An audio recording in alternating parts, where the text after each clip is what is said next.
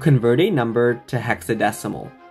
Hexadecimal is a base 16 numerical system that uses 16 symbols to represent numbers. These symbols 0 to 9 represent the numbers 0 to 9, and these symbols A to F represent the numbers 10 to 15. For example, consider the hexadecimal number E7.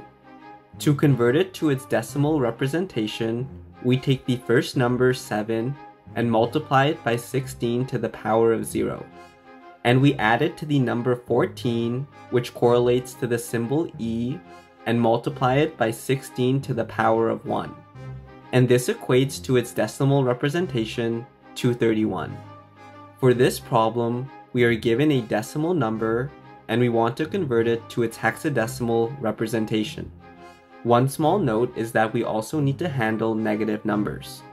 Negative numbers are typically stored using 2's complement.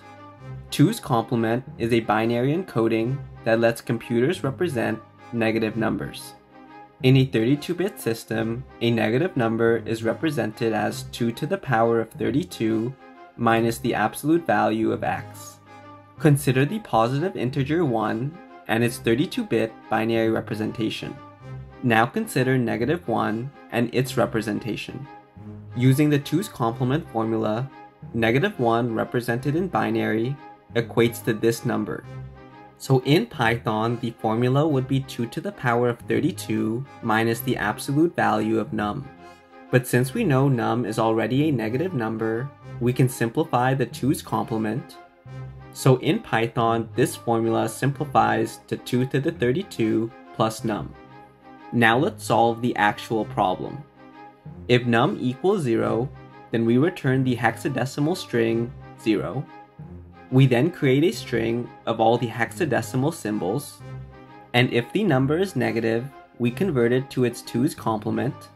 We then initialize a resulting string, and we mod the number by 16. We then use that number to index into the hexadecimal symbols string, and prepend the symbol to the result. And then we divide the number by 16 and continue the process with the new number. We mod the new number by 16 and use that number to index into the hexadecimal symbol string and prepend the symbol to the result. And finally, we divide the number by 16.